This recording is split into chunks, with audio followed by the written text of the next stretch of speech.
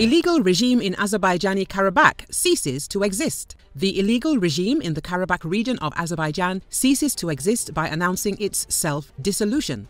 The head of the separatists, Samvel Sharamanyan, signed a decree on the termination of the existence of the so-called Republic of Nagorno-Karabakh. The decree notes that the separatist regime ceases to exist in connection with the current situation and with respect to the agreement reached with representatives of the central authorities of Azerbaijan through the mediation of the command of the Russian peacekeeping contingent, which provides for free, voluntary and unimpeded passage of residents of Karabakh, including military personnel who have laid down their arms with their property on their vehicles along the Lachin road.